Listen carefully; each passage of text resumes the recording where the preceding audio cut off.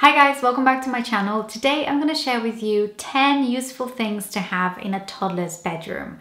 I have a 2-year-old and a 4-year-old, so I have had to do 2 bedrooms for 2 toddlers, and there have been lots of things I've bought along the years that haven't been any good and just a waste of money. But I have found quite a few things that I can't live without now and that have been really helpful to us and useful over the years. So I thought I would share this with you in case you are starting to think about the change that you're going to make between your baby's bedroom and make it more toddler friendly, or if you have a toddler now and you're just looking for new things that could help or make life easier, or things that you may not have thought about having.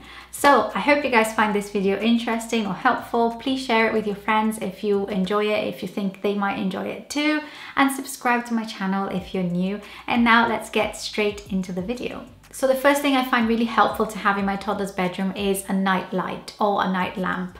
And for many reasons. One, when they wake up in the night, you don't need to turn on the main light and wake them up fully. And also for your toddler to be a bit more independent and to feel a bit safer in their room if they're scared of the dark, or when they wake up in the morning and it's still dark and they want to see what's going on. The one that we have and love is from IKEA, and it's a little owl. So it's nice and cute as well for their side table. It's perfectly safe for children. It's designed for children. They can't get into the light to remove the bulbs or play with anything. They can't open it, so it makes me feel a lot more reassured that it's safe for him. And it's plastic, so if it falls it doesn't break. There's no like glass bulbs in it as well. So yeah, that's my first thing that I recommend having in a toddler's bedroom. The second thing is a grow clock. And if you don't know what a grow clock is, it's a clock that has a sun and the moon and stars in the front. So at night when you turn it on, it turns into the moon and the stars. And every hour that goes by in the night, one star disappears until it's morning time when the sun wakes up. And the point of it is to teach your child, to train them to stay in their bedrooms until it's morning time when their sun wakes up. You can set the time that they wake in the morning. You can also put it on for nap times to have a different schedule. We are huge fans of the grow clock in our house, and my son really responds well to that. Even if he wakes before his son is awake, he will stay in his bed until the time that the sun wakes up in his grow clock. And he's so disciplined. I know that he's a very disciplined child in any case, but I think a lot of children respond to a grow clock. It's a great independence thing for your toddler as well, because he doesn't have to ask you, is it morning time yet? They know when it's morning time and they feel that extra bit of independence. So yeah, I think my daughter needs one now. She's a slightly different type of personality than my son. She's a little bit less compliant, let's say. So I'm interested to see how that's going to go for her, but it's worked really, really well for my son. The third thing is a video baby monitor. I've always had video baby monitors in my children's rooms since they were tiny little babies, and I feel like it's going to be a while before I get rid of the baby monitor. It just gives me that extra peace of mind, and in a toddler's bedroom it has its use for you to see what your toddler is doing in their bedroom when they're not fully asleep yet. So if they're chatting away, singing to themselves, reading storybooks, or climbing the bed or climbing on top of their side table, you can see exactly what's going on and you can talk to them. And often when James wakes up really early in the morning, I just say something to him and say, pick up a book and go and read a book and stay in your room until your son wakes, with his grow clock. And it's great to have that way of communicating with them through the baby monitor and to see what's going on as well. I would definitely recommend spending money on a good baby monitor, good quality one with lots of features that you will use. So the features that I use the most are the temperature monitor, the video capability, the two-way talk, and being able to move the camera remotely from the parent unit. I've had 2 BT baby monitors and they've both been brilliant. I can have the 2 kids on one parent unit. The screen is really big, so easy to see everything.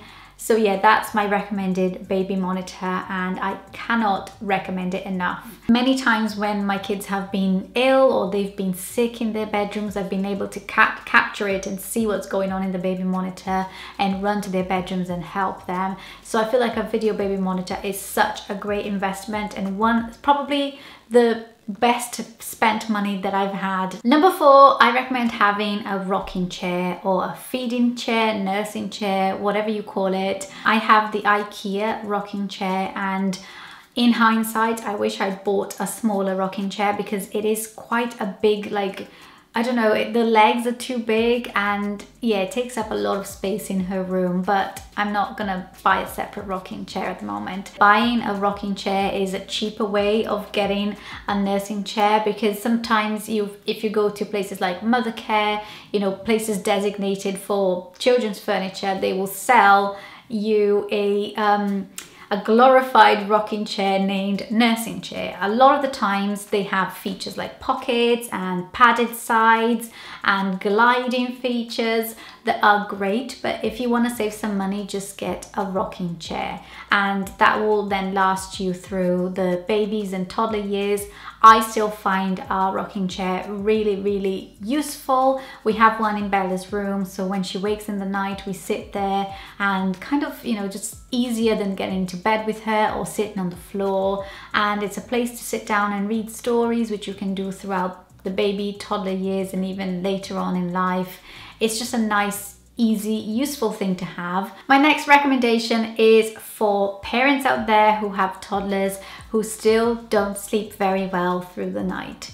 Get a lamp with wireless charging. So if you have a modern phone like an iPhone that supports wireless charging, there's nothing worse than being stuck in your child's room at night when your phone runs out of battery, because you could be there for a long time. So I have this lamp from IKEA as well, which has a built-in table with a wireless charger, and I put my phone on there. So it's like getting 2 in 1, the lamp and the wireless charger. Next, I recommend having a bookshelf. I got ours from Aldi and it was a real bargain, but I'm gonna leave a link below to one that I saw on Amazon, which is very similar. I don't think they sell the Aldi one anymore. It was one of those like special buys deals that they do. It's a freestanding one, so I find it easier for my children to just choose whichever books they want rather than having a bookshelf that's on the wall that they can't reach. So that way they are much more independent, being able to choose what stories they want and to tidy it up after they make a mess. It promotes independent reading and makes them feel more independent as well. Another thing I recommend is having a sofa bed. Even if you have a tiny room for your toddler, you can still get a sofa bed. The one we have is from Amazon, and it's been a godsend to us because, as I said, my daughter doesn't sleep very well at night, and she wakes up, sometimes takes her a long time to go back to sleep, and I can cope with about an hour or 2 hours sitting on the rocking chair, but after that I just want to lie down and stretch my back. So we have this foldable sofa bed which kind of folds really small and then pulls out into a full-size single bed. And it's such a godsend. It's even useful when people come over to stay because we can take that into our spare bedroom and put it in there. So yeah, I highly recommend having a little sofa bed in your toddler's bedroom. You never know what the night is gonna be like, and it's also helpful if you have guests coming over. Next, I recommend having blinds and curtains. I find the blinds make the room darker, but the curtains are what give the bedrooms that cozy feel. And also in the winter, it keeps the room a lot warmer because it keeps the draft away from the window. You can get those toddler safe blinds that don't have the pull-out cords. In my daughter's bedroom, we have a roll-out blind, and in my son's bedroom, we have a normal blind, but with the cord shortened at the top, and the curtains as well. So we're still to get curtains for her room, but we have curtains and blinds in James's room, my son's room, and I think it's a great idea to have both in a toddler's bedroom. It makes it darker, cozier, and I just find that it works better than having just one or the other. Another really useful item to have in a toddler's bedroom is an easy toddler-friendly door handle.